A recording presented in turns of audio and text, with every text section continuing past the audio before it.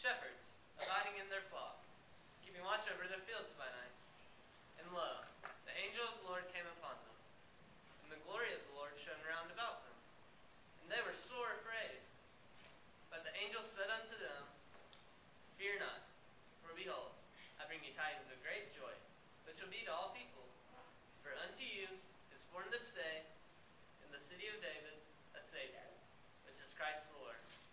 And this shall be a sign unto you. You shall find the babe wrapped in swaddling clothes, lying in a manger.